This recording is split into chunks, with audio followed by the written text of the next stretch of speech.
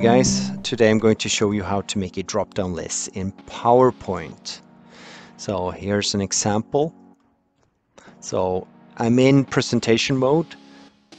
So here you could see I could actually click on the drop-down list and I could select something. And it actually saves it also. So I'm going to click again and go out of presentation mode and it saves the selection. Now, I have something that you probably don't have, so have a look at this. I'm having the developers tab here. So to get this, I first go into File, Options, and Customize Ribbon.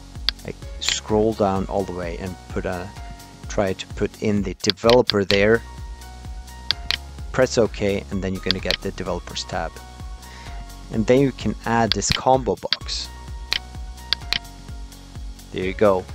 And then you have to just double click and you go and you can put in some coding. Now I'm going to put the coding down below the video, and so then you can play around yourself with this. Now if you like this video, hit the like button.